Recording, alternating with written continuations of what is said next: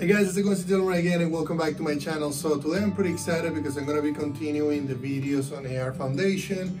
I did show you a video previously, part 1 and part 2, where we created a skeleton by basically adding cubes together.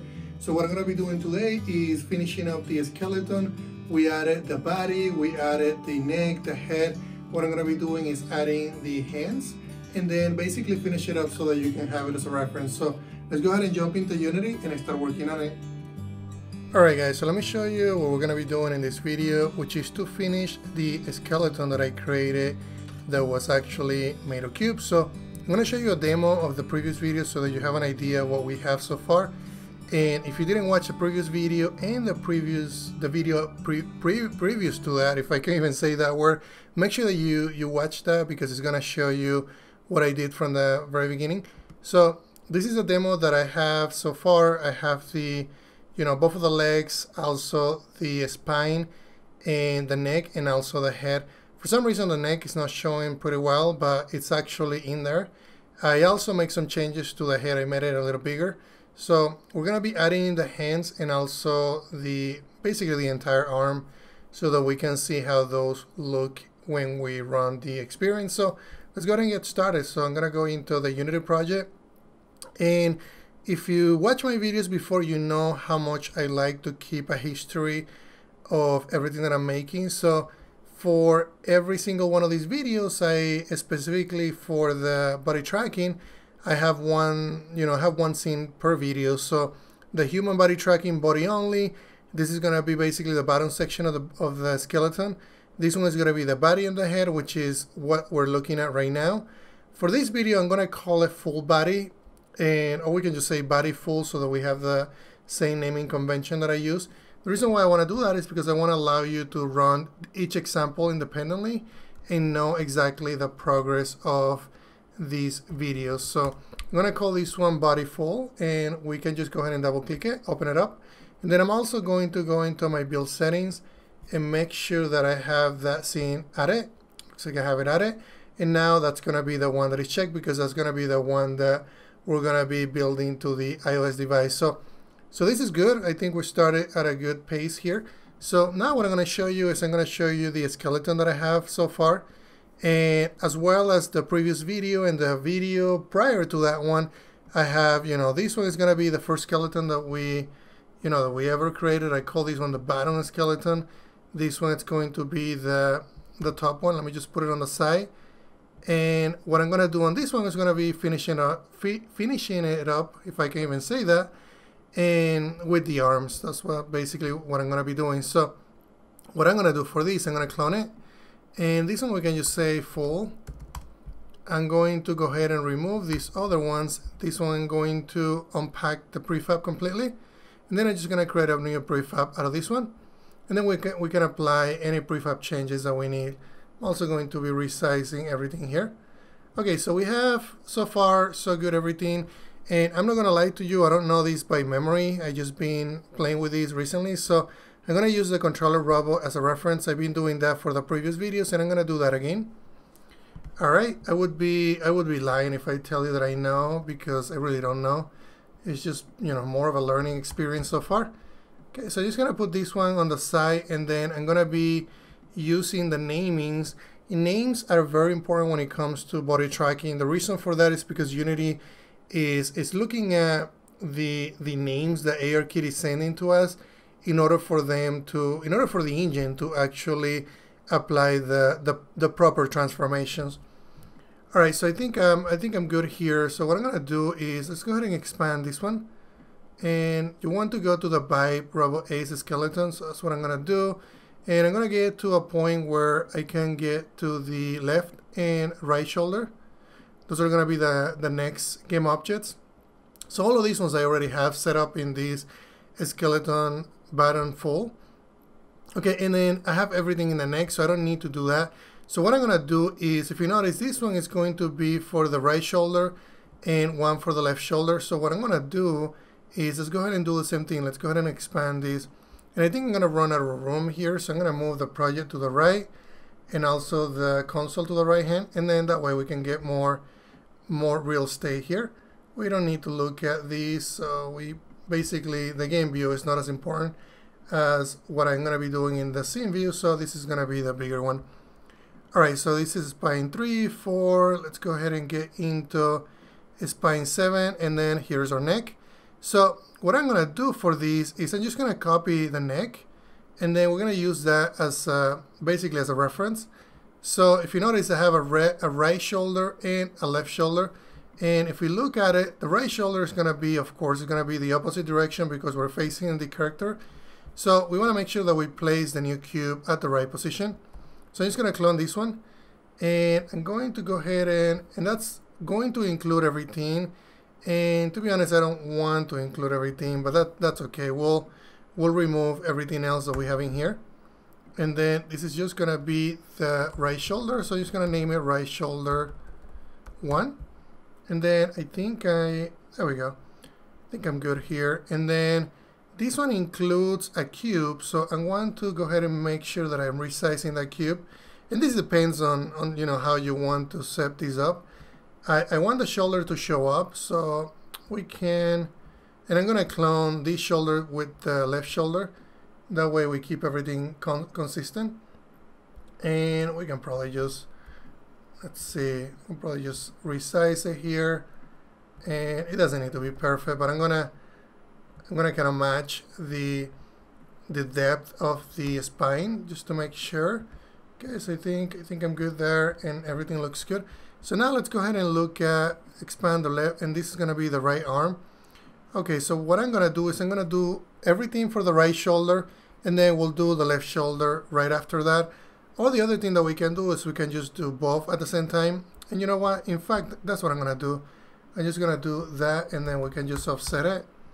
And let's see, I want to offset it on Z, so I'm just going to do negative, and then we can just bring it in closer to us, and there we go. It doesn't need to be perfect, this is just all prototype. And okay, so we have our, so this one is going to be the left shoulder, so let's go ahead and call it left shoulder. We can also call it left shoulder 1, just like we, so just to keep this in mind, we're going to keep, you know, all the names the same. And like I said before, if we don't, it's not going to track the information correctly. Okay, so now the next one is going to be the arm, and that's going to be this part of the arm. There we go. So what I'm going to do here is we're going to also clone this object, but instead of cloning it, make sure that we copy it, and then I'm going to select the cube so that it puts it at the same level. And then I'm just going to bring it out a little bit, and then we can just resize it a tiny bit. And we can probably just kind of get this one as a reference. I think that works. And in fact, what I'm going to do with the robot, I'm going to basically move it back. And we can let me see what okay, I'm going to copy the X position. And the reason why I'm going to do this is because I want to make sure that I'm somewhat close to that other model. Otherwise, things are just not going to look right. And it doesn't need to be perfect, but somewhere close to what we have. So I'm just going to copy this name, and then I'm going to rename this new object that we have. Alright, and just by looking at the reference there, I'm going to move it out a little bit more. So let's do something like that. I think works. Doesn't need to be perfect. And then now what I'm going to do is I'm going to copy it and then paste it in here. This one is going to be the left arm, so I'm going to assume that all these names are going to be just, you know, from right to left, and then we can just go ahead and go through and make sure that we have them correct. Okay, so then what I'll do here is, let's see, let's go ahead and place it somewhere. Let's go into orthographic view, and I'll just go ahead and, there we go. It's going to be a lot easier to make sure that I'm matching, not perfectly, but somewhere close to what we have on the robot. Okay, so I think something like that works. Doesn't need to be perfect. Okay, so now let's go ahead and move into the forearm. So for the forearm, I'm going to go ahead and open the right arm and go ahead and clone it, and let's select the next, basically the cube that is inside. This one is going to be the right forearm, so let's go ahead and call it right forearm, and make sure that I have it spelled correctly. Okay, and what I'll do is I'm going to select the robot just to make sure that we know that the right position. I'm going to go ahead and move this out. And the other thing that I'm also going to do for this one specifically, I'm going to go ahead and resize the cube just a tiny bit more. And we're just going to make it, we can just make it a little smaller. Or in fact, we can just make it bigger, because if we make it too small, it's going to be really hard to see the arm, because this piece right here is not a piece that we have on this skeleton. So I think that works. Now let's go ahead and copy this one, go into my left shoulder area, select this, and then this one is going to be the left forearm, and they're spelled correctly. And then what I'll do here, I'll just move this one and then place it right about that area, and we can just go ahead and center this one a little bit more. Okay, and then what I'll do is I'll bring him up a little bit more. And I don't know that if I move this one, there we go. Let's go ahead and move him up a little bit more. How about move him down? Now that I'm thinking about the angle on the robot, let me go ahead and do that. Okay, so I think I'm happy with those results so far. So we have the right forearm, left forearm. Now let's see what else we have. So the last thing that I'm gonna have is we don't need to do the fingers for this demonstration, so I'm just gonna do the hand. So I'm gonna clone this and then again go inside. The hand, I wanna make it big because I wanna basically be able to see it easily. So I'm just gonna do right hand there, copy that one, and then, well, before we copy it, let's go ahead and place it. And then I'll just go ahead and make it look like a hand, or somewhere close to a hand.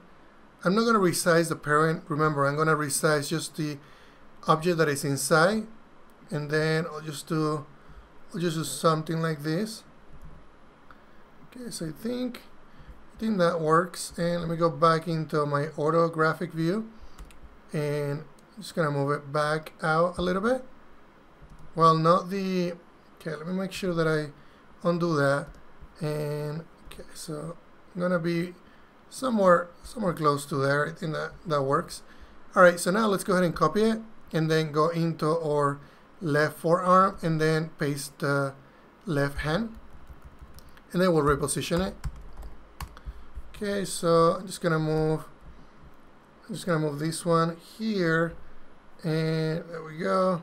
So the other thing that I could do that I didn't do is I'm just gonna give this one a little bit of an angle, but I'll do that on the cube, on the object that is inside, and we can just do something like that. It doesn't need to be right on, and this one can just be something like that, and we can just go outside a little bit more.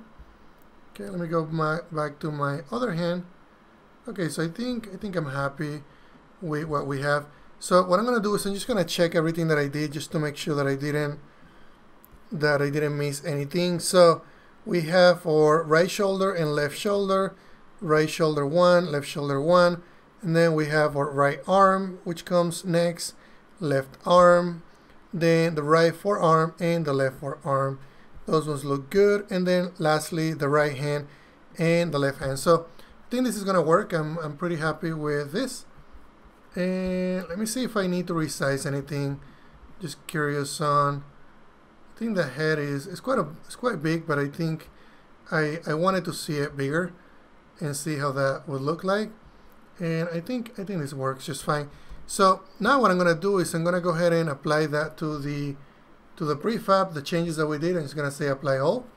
Now we have a new skeleton that is set, but I'm also going to change the position.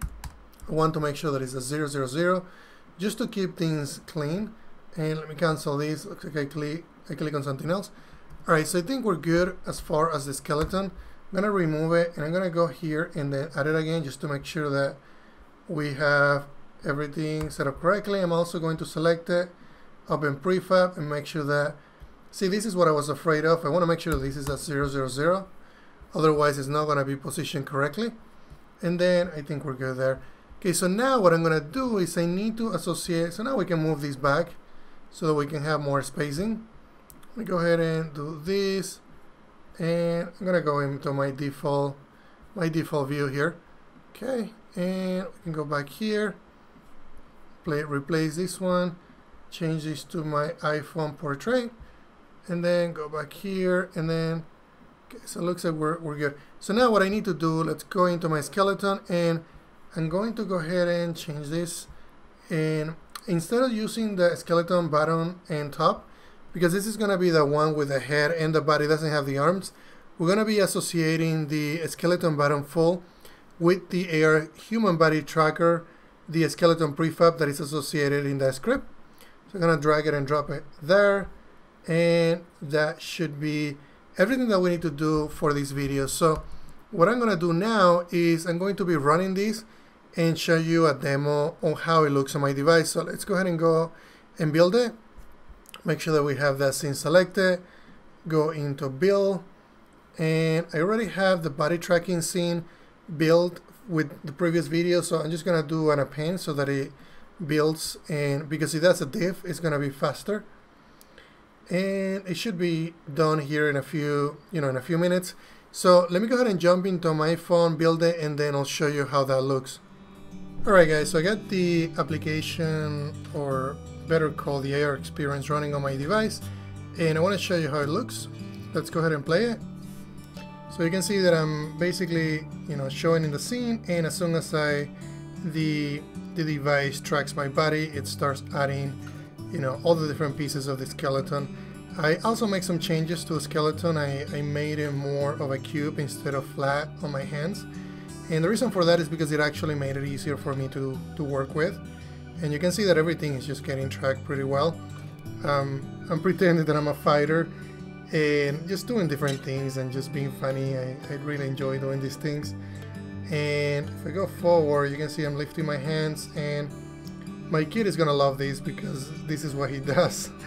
I don't know where that comes from, probably from one of the games, Fortnite or I don't know what it is, but he always does that kind of thing. So anyways, that's what I wanted to show you, and if you guys have any questions about the skeleton, let me know. I am also going to be submitting this to GitHub. The scene, it's called Human Body Tracking Body Full, and it's going to be available in the same repository that I've been posting for the last few videos. So if you guys have any questions, let me know in the comments. Thank you.